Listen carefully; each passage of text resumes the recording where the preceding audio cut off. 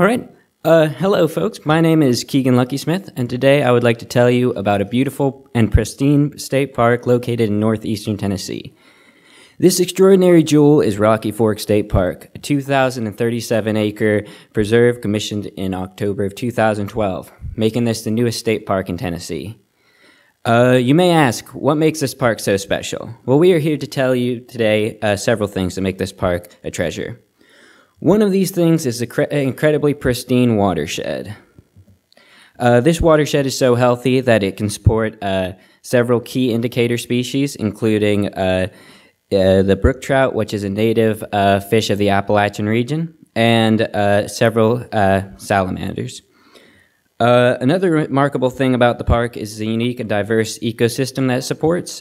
Several animals found here that should not exist on the park due to large amounts of industrial logging that has resulted in 2 cases of clear cutting, include the star-nosed mole and the blue ghost firefly. This park also served as a recreation area for both locals and those from outside of the county. As Marie Rice put it, a local resident and head of the Rocky Fork Friends group, this park was our playground. She also recounts stories that her father would tell of playing pickup baseball games on what now is the park. Thanks to the conservation work that the park has done, this location still functions as a recreation area for people like Joanna Wicker, someone who lives outside the county but often visits to hike and fish. So now, since I've told you a little bit about the park, let me tell you a little bit about the county. The entirety of the park is encompassed by Unicoi County, a county that is considered at risk by the ARC. One of the most recent catalysts for this classification is the recent closure of the CSX Railroad hub. The railroad is a huge part of the identity and history of Unicoi County, as Irwin, a town within Unicoi County, was established by the railroad. All right, so let me tell you a little bit about our project. Our group collaborated with Rocky Fork State Park in Unicoi County, Tennessee, to document oral histories of land use and cultural importance of the park and adjunct land areas. This was to assist the park's effort to create a vision of development that utilizes information gained regarding culture and history. Additionally, working alongside the park rangers, Tim Ferris and Jesse Jimmerod, we assessed and identified strategies for further developing Rocky Fork State Park as a sustainable economic and cultural asset. This effort is intended to honor the local culture and broaden economic diversification while preserving the natural value of the park. Thank you.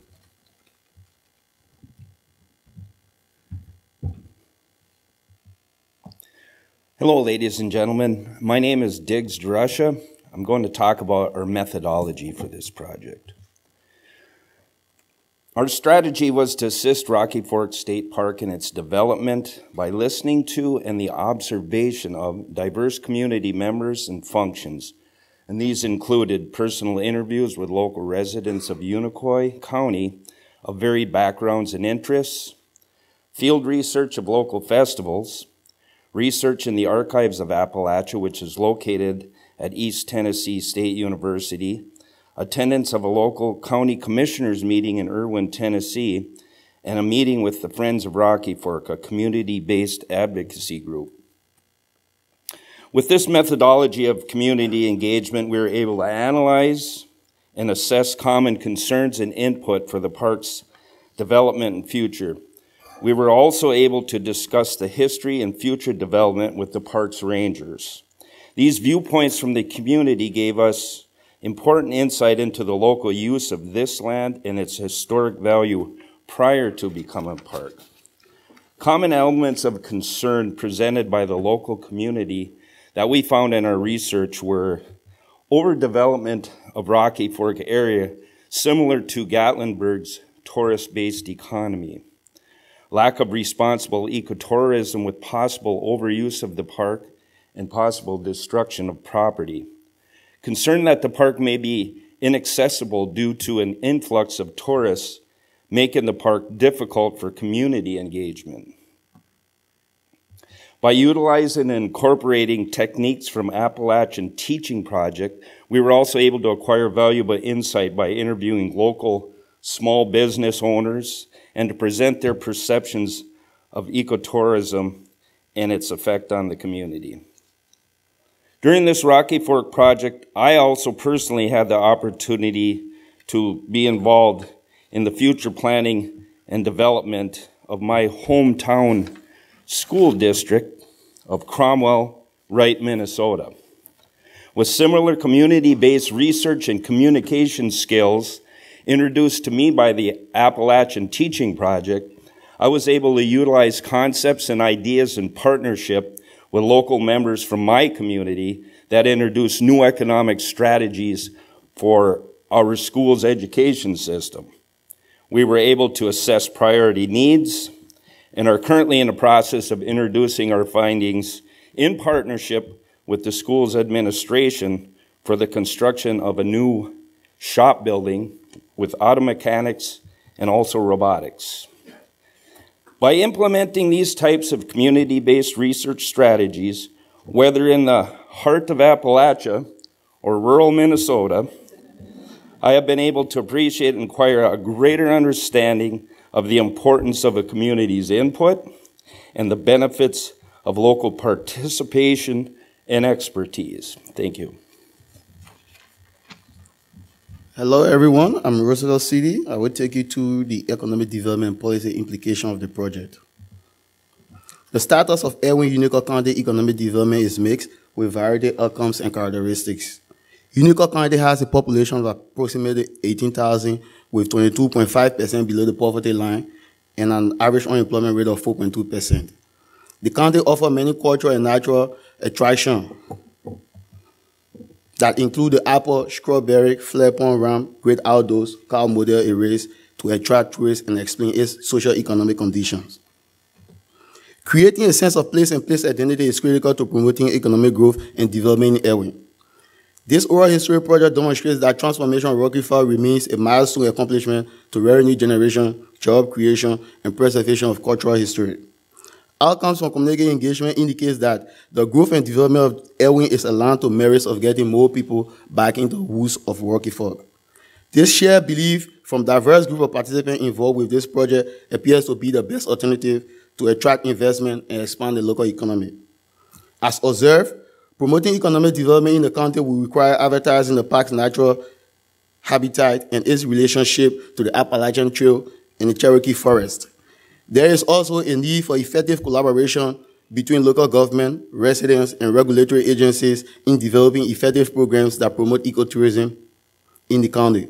This will create the needs for increased investment in service-oriented businesses like restaurants, gas stations, craft industries, and drinking establishments. In the midst of these challenges, the ARC has made tremendous intervention through grants to address present development needs of the county. In 2016, the ARC appropriated $253,000 for equipment and entrepreneur initiative to Manharvest Kitchen and $400,000 for fiber optic high-speed internet to Temple Hill and Bumpers Park Cove. Despite these interventions by the ARC, ensuring development in the country requires progressive reform strategy that enhances growth and productivity. These policy measures will provide the basis for increase in investment and ecotourism activities that raises revenue, improve infrastructure, and address the county's social and economic conditions. Thank you. Hello, everyone. My name is Amelia Charles, and as you've just heard today, we've continued a long history of work in Unicoi County as part of the Appalachian Teaching Project. This year, we sought to help park rangers Tim and Jesse understand the sense of place that Rocky Fork holds for Unicoi County and the surrounding region. Tim and Jesse said that their most pressing need was to understand the history of this place so that they can fulfill part of the park's mission to accurately interpret and represent the land. Tim and Jesse will use our oral histories to bolster their cultural interpretation programming, which includes school visits, educational hikes, community talks, storytelling events, and events like this haunted hike, which actually sold out. And this is just one example of what the park is working to do for the community. So Appalachia is a region that is increasingly on the move toward attracting ecotourism and other tourism as a viable economic development means. According to the authors of Ecotourism in Appalachia, Marketing the Mountains, Appalachia is perfectly situated geographically and psychologically to capitalize on the trends of ecotourism. However, at the same time, its environment is in dire need of protection. As you all may know, the Appalachians have been victim to logging and other extractive industries over the years that have desecrated our ecosystems. Appalachia has struggled to develop sustainability in its environmental, cultural, and economic practices. But that does not mean that a service-based economy will be less harmful or more fruitful than what an industrial market was. Take, for example, this light pollution in Gatlinburg. A concern of our participants is that Rocky Fork and other county development means will bring about overdevelopment and the negative effects that coexist with that overdevelopment, like you see here. Rocky Fork and Unicoi County are truly pioneering the important work of sustainable economic development and ecotourism. Ecotourism is a practice of responsible, low-impact tourism that provides enjoyment of cultural and natural assets while promoting the socioeconomic development of the region. So as we continue to consider the future of Rocky Fork and Unicoi County while working with the community, we want to help them develop sustainable economic systems. How can we best help Rocky Fork and the surrounding area stay true to the sense of place that Rocky Fork holds for the community, preserve its biodiversity and its culture while considering the recommendations of the community for development? A key finding of our research was actually that participants agreed largely with the tenets of ecotourism as put forth by the Natural Conservancy and the International Tourism Society. Alongside these recommendations from the community, we humbly offer these suggestions. Continued and strengthened local participation in Rocky Fork development, conservation, and decision-making.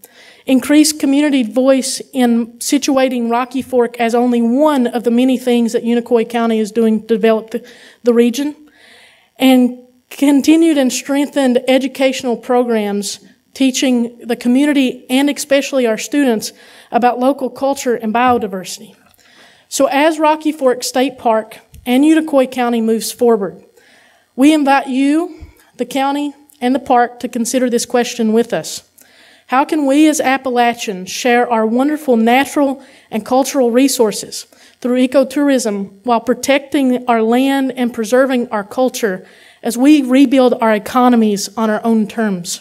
Thank you.